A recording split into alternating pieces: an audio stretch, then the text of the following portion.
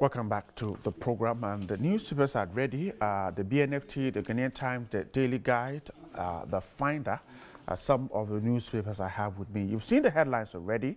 BNFT says IMF waves red flag on Sino-Hydro deal. The Ghanaian Times, war of words as two fishermen groups disagree over closed season timeline.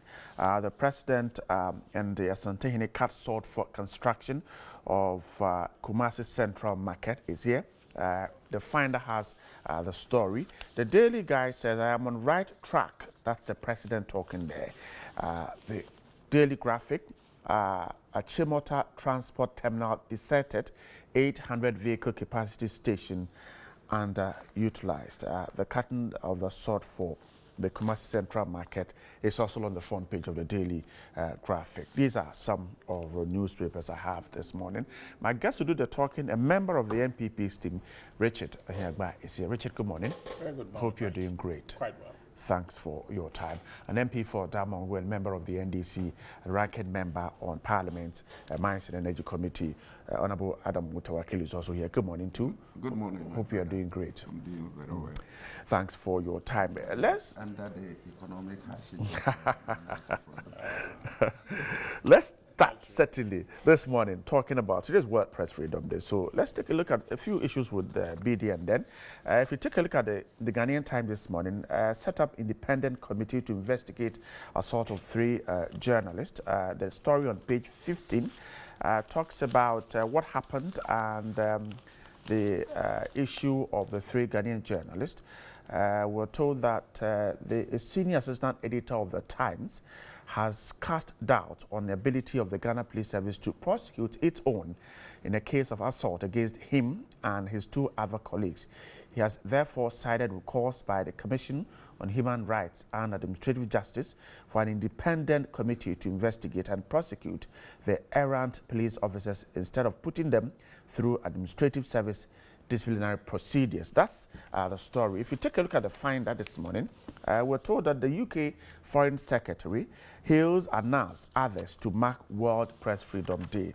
The story on page 14 says that the UK Foreign Secretary is praising the work of Anas and other journalists who continue to carry the flag of journalism higher. Today is World Press Freedom Day. Richard, let's start a conversation this way.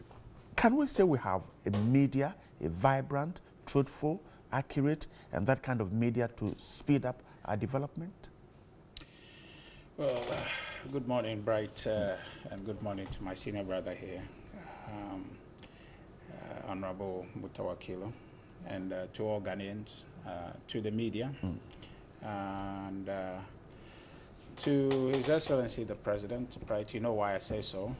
In a very special way this morning, because we're having this conversation in Ghana now, which is good, but we have a backdrop to it.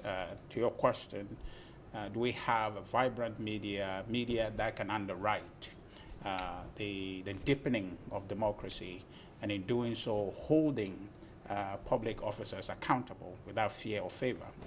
We're having that. There's a backdrop to that we need to appreciate, and that has to do with this president's participation centrally to bringing that about in Ghana.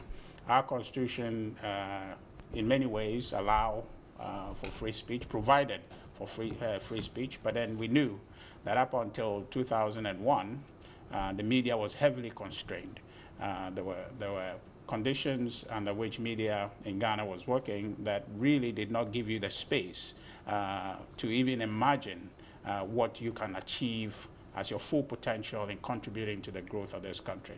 But the MPP came to office on a promise that when we came to office in 2001, we're going to repeal the criminal libel law, and true to form, we did so, led by His Excellency the President today. In Parliament, I think exactly in July 2001 that happened. And that he did that, and maybe future or history would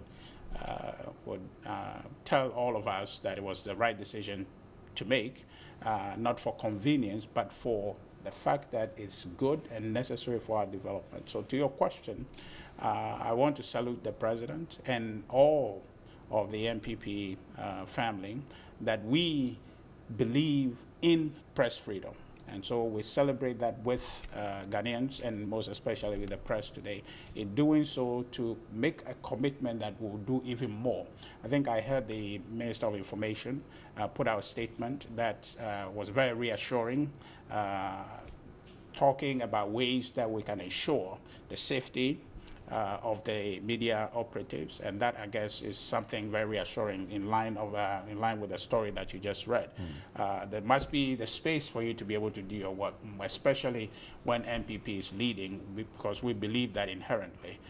So we are happy and we celebrate with you today, and I wanted to really underscore the President's contribution in making sure that today we can ask that question and answer the same question boldly, saying that yes, there is ample space, but there's more that we have to do, but there's the ample space for media now to engage, doing some bit of introspection and be able to seize the full spectrum that is available to it to be able to discharge its mandate to the development of this country. On the background of what you've just told us, how worrying should we be that we have lost our place as the best place to practice journalism? Well, I mean, in Ghana, you mean? Exactly. Well, we just lost it. You see, that notwithstanding, I think Ghana ranks pretty high globally, even in Africa. We rank very high. The goal is always to aspire for the best. And if I haven't really seen where the drop came from and what necessitated it. But what I can say is that we have what it takes. Okay, the building blocks are there. We have the solid foundation. In fact, if there is any drop, I am wondering where it may come from, because we have in office the very person who laid everything on the line to ensure that you have that press freedom. So if there is anything that is bringing us down, I think the president will be concerned to see how we can do a bit more to push us there. And I just told you, we happen to have one of the best, one of your own as the Minister of Information now. And that statement, I don't have the full text, but I think you may have it, that speaks in very forward-looking terms about how we can all contribute to make the practice of journalism in Ghana the best. So if there is anything that has gone wrong, I think we have the right people in place to support you, to partner with the media to be able to achieve that ultimate prize that Ghana is looking for, to be the best place to practice journalism. So it has to be a proactive partnership with government. So if there is anything you think, or you in the media, see that is not up and up, that needs to be, boosted, I think that engagement should come from you. You can initiate that conversation. But one thing I can assure you, based on the history I just told us from where we come from, you have a government that will listen, a government that will partner with you, a government that will support you to attain that goal. Honorable Mutoke, so he catalogs where we came from to where we are now. The concern, one of which is that the killing of that journalist is what has sent us down to where we are now, having lost our place as the best place on earth to practice journalism. Do you see, like you said, government's readiness to open up so that we amend our ways and move on as a country in partnership, media, government? Yeah, thank you very much, and good morning to our cherished viewers, and more especially the good people of Damongo constituency. Yeah, media freedom have gone through stages. During the military regime to democracy, and since we came to the era of democracy since '92, there've been improvement in the freedom given to journalists. And therefore, we expected that it should continue to rise and the marks scored should continue to improve. You could take, when Professor Mills came to power, he ensured that the media had their freedom. You can criticize the government, bring suggestions, and he will implement it. He will go further to engage investigative journalists to go and do investigations, bring down out the rods for solutions to be found. Like he engaged Anas Aremeyaw Anas in the cocoa smuggling, the ports. These are things as government we must step further to ensure that the media, the journalists have the freedom to operate and to ensure that they are well protected. Anybody threatening them, you must show that you are not ready to accept those threats and make sure they are protected. It's very important. Under President Mahama, a lot of issues that journalists had come out with issues. You can take the JIDA. When it came up, and as my brother Manasseh Zuri brought it up, he never said people were threatening to kill him. Inputs were taken, investigations were done, people were prosecuted, and the law took effect. The judges, President Mahama took it on and ensured that the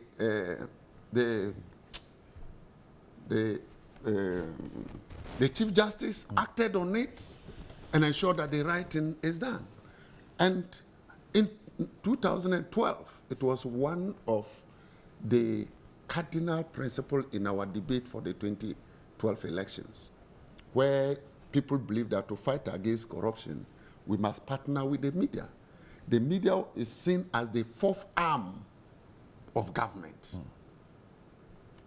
And I was happy when Nana Akufo-Addo then said that when he is given the mandate, he will follow the Anas principle to fighting corruption.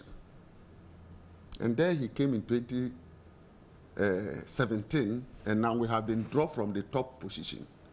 And I'm not surprised, because any journalist who brings out facts for solutions to be found is seen as destroying the government.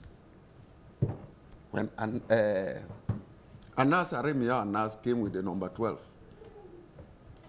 where president was found in the pocket of Nyantechi, and all those things came up. We thought the president would have taken bold steps to tackle that issue and to ensure that all journalists are protected. But the president was quiet when threats were issued to Anas and his team. When some of the journalists helping him, their pictures were shown on TV and their locations were mentioned, the president, Nana Akufo-Addo, was quiet. He never made any move to indicate that he was interested in protecting the Anas Aremeyaw Anas, whom he claimed that when given the power, he will implement his principle. It resulted in the death of Ahmed Swale.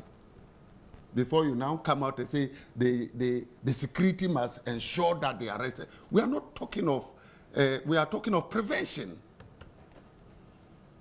That is what we are about. If you want media freedom, you must ensure that you protect them, give them the free space to operate. You don't wait for actions to be taken against them, then you now come. Can we resurrect Ahmed? No, there is no way.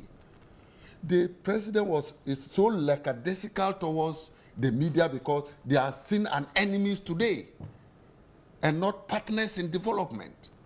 Look at my brother Manasseh Zuri when he came out with the vigilantism or the militia group. He was threatened. He came up publicly that there are threats. This is a country now, as a communicator, if you go on radio and you speak, my brother in XYZ, I've forgotten the name. Mugabe. Mugabe. When he prophesied the death of somebody, he's being prosecuted. Meanwhile, when the president's pastor, Owusu Bempah, predicted prominent people to die, it's normal. But when a journalist predicted, prophesied, that one is a criminal. You attack him, you want to ensure that you silence him. It is not only even those in the media, even communicators. Those are the days you could say you have some freedom to say certain things and criticize people. Today, most of them are being persecuted. If you go to Asawasi, Honorable Muntake's constituency, the minority chief whip, some of his communicators are being hauled to the police for just expressing their views. They have not done anything wrong? There was nothing wrong.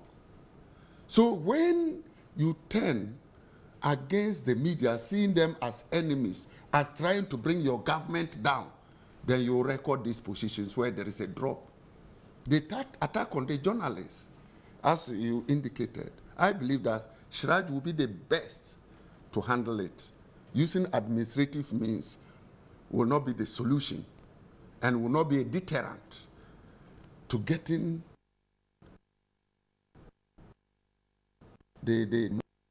and this is first time journalists have been hurt at the police headquarters in the course of their normal duties.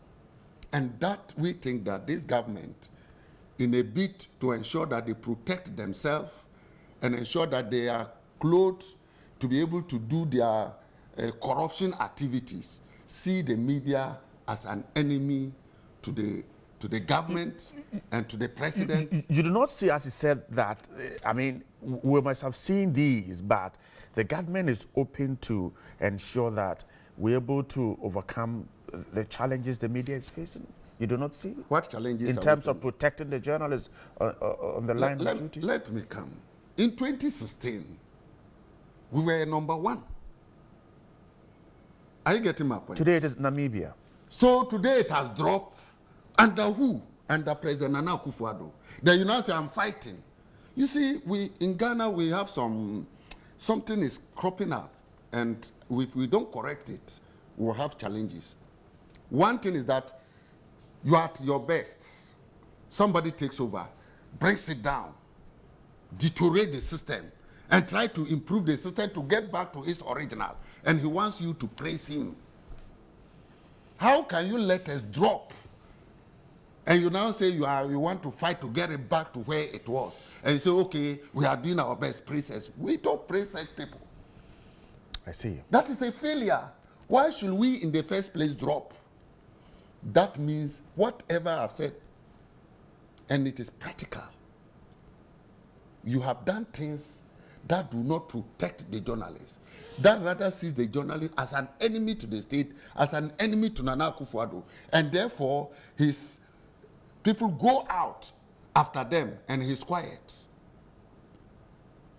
The death of Amerswale was a blow to Mother Ghana, to the extent that the international community have to give signals. It's a very big dent to Mother Ghana. Richard, a quick reaction there. So he seems not to see any effort to protect the journalist. Yeah, right. That's. He said we have allowed ourselves to drop. Yes, that's very unfortunate, my honorable brother, because it's just when he was talking, you could just hear him stuck in an echo chamber, okay, with all the rest of the NDC operatives, you know, believing in their own views to be fact. You understand? Now, we were in this country when journalists' premises were shit-bombed. You remember that? Right. Journalists disappeared, people were arrested, people were detained, people were beaten. Whole press freedom was stifled. When we're celebrating today, what we're celebrating is the space for media to express its view, to hold government accountable. So there is a thing we're celebrating. We're not talking about an unfortunate event that has happened. Now, when you see a whole body of people invested in weaponizing the sad emotional pain of a society to underwrite their pursuit of power, is unfortunate. You can't trust those people. You understand? Press freedom. Why? We were in this country when press could not express freely. We came into office in 2001. We repealed the law that inhibited the press. So now you can express. You can do your work You exist for a reason. Now there's a law that undergird that pursuit for you. My brother is a parliamentarian, he's a lawmaker. So I thought he will appreciate that and argue in that context, as opposed to deviate to the echo chamber, which they have crafted for themselves, only them. He says that we were there and we moved on. We appreciated, we showed progress. And now we are back. We are descending. That is his argument. Right. He said there were a series of interventions, so we got to where we were, and now we are descending. I hear that. His worry. Right, I hear that, and I'll come to that. Maybe I should just address that. You are one of the finest hosts and presenter on this network, okay? If on any day you have a bad day, I cannot come here and just rubbish you. I can say, oh, Bright, you have not lived to your standard. There is more you can do. You have the potential. Push yourself. What happened on that day? Maybe something happened to you. You understand? You do that. That's the language he can speak if he believes. You see? You understand? Now, what we are saying here, I don't know. I was asking you, okay, what actually caused that descent from being the best to what? It is a killing of Ahmed Suale. Okay, now you tell me. You tell me. And several other journalists who have been attacked in the course of the year that is under review. Okay, so now you tell me, Bright. Is that the sponsorship of the state? Is that? We cannot say that. You cannot say that. So then why do you then rationalize to blame the president or to blame government? Is it not a state's duty to protect journalists? It is. That is a shared responsibility. I have a duty, I have a responsibility to speak against it, just like he has to speak against it. So if that thing happened, nobody in this country felt pained than the president and this government for the unfortunate killing of our brother Ahmed Suale. Nobody else. You understand? Especially he being the one who wants the media to engage, to try to help deepen our democracy. So when you come, instead of engaging the issue as it is, you come to cheaply profit from the sad emotions of our people. That for me is very unfortunate. This president will not condone. Now, I told you before, maybe by the time we get to whatever topic we'll get to again, ask maybe some of your producers to get you the Minister of, for Information, Honorable Kojo Oppong-Nkrumah's statement this morning and read it for Ghanaians to hear. That is this not the government that is seeking to get us past even first? Now, Bright, the question I want to ask you is this. Where were we? Okay, in terms, I don't know when this ranking started, being recorded. Just recently. Okay, but I wanted to find out if it was not being taken in 2001. Okay, I want to tell you, perhaps 2001 will probably not be on the radar. You can't guess. No, well, you just guessed your way through everything you said. You understand? You guessed everything you said was guesswork. No, Bright. You could not possibly see Ghana on the radar, but now we have come a long way. Now, my honorable brother, if you want to do something to serve Ghana today and the good people of Damongo, I want to say, tell President, you can push us to the heights. Do more. What these unfortunate things that happen, let's get involved and try to create the space to be able to support and provide security. And that is why I want you to read that statement from the minister, which already anticipates, even before my honorable brother came to sit here and said a word, he talks about mechanisms to ensure the safety of journalists. You understand? So we are at a space where, Bright, our conversation should be forward-looking. Right. Okay? Should be forward-looking on the basis that we have come a long way. And we'll keep riding high on that, but we need to build. We need to appreciate ourselves. But when you show up and all you say is that we have not done anything, and in fact, when your government, you come from a culture that actually oppressed the media, and ensure that the media did not have a space to speak. I tell you, there are a lot of instances that happened beyond the media houses being shit-bombed. Now, today you don't hear that. That's progress. That's even the reason why we are even featuring on that ranking to begin with. So if we have come this far, Bright, if you are the finest here, and for some reason something happened at the killing of Ahmed Suale, which is nothing to do with government, I cannot come here. Let him wrap up. See, I cannot come here knowing that you are the finest to come and tell you things other than to actually tell you to push yourself. I cannot just come and rubbish that, knowing that you've done excellently well. Okay. That's what my brother is doing. I don't Okay, think. grateful. Just a few minutes and then I'll take a break. You see, the death of Ahmed Solly was an event, but there were processes that led to that event. And the processes, that's why prevention, those processes, if they were prevented, we shouldn't have been at that point of event, at that point. When people issue threats, go on TV, show the pictures of Ahmed Solly, and told the whole world his location, and President Nana Akufo-Addo sat down and folded the arm. The person is killed. They say, oh, it is just an event. No, it is not just that event. There were processes that led to. And if those processes were not in place, nothing like that would have happened. One, they said they are putting in the minister's press statement mechanisms to. The mechanisms were perfect. And that is why we were on top. Number one, you came in and we dropped. Then you come and tell me that you are now putting mechanisms to get to the number one. Then you ask me to clap hands for you? I don't think so. Okay, grateful. Let's take a quick break. When we come back, there are more issues for us to bite on. Stay with us.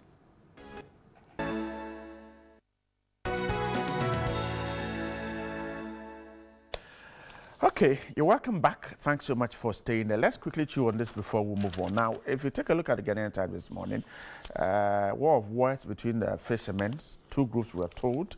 The close season was supposed to start in May. We're being told that there's some confusion because some fishermen are not excited about it. They're still asking government to reschedule the close season. Last year, we battled over this, and it was agreed that 2019 should be the year to implement the closed season, but just as government is getting ready to do that, there seemed to be internal wrangling as put out by the Times by a section of the council, that's the Fishermen Council, openly opposed to the stance. Now, these group went into a meeting and tried to halt a press conference being held by another group, asking government not to go ahead with the ban on fishing. There was some confusion, but government last month announced May 15 to June 15 as dates for the close season to enable the country's territorial waters replenish its depleting fish stock. We're told that the ban was postponed from 2018 to 2019 as a result of concerns expressed by players in the industry, including insufficient consultation and unfavorable timeline. Now, the council's position, as told by Ni Abio-Chirkwanda, Executive Secretary, clarified that the council was not against the close season, but the declared timeline. He said the council did not understand why the ministry chose a different timeline set aside, that's July 1 to July 31, provided by scientific and technical working group made up of eminent fish scientists. And government has decided to pick May 15 to June 15. The fishermen are asking for July 1 to July 31. It's a matter of date. Honorable Mutawakilu, date is what is bringing the confusion. Yeah, thank you. Scientifically, the fishermen say that the July 1st to July 31 is a scientific and technical working groups finding that that's the best time to do the close season. Government says May 15 to June 15. Yeah, thank you very much. This issue of close season for fishermen has been, last year it was terrible, where the minister issued directives and indicated that it was coming from President Nana Akufo-Addo to do it, and therefore there is nothing she could do. And that is a level whereby consultation was put at the back.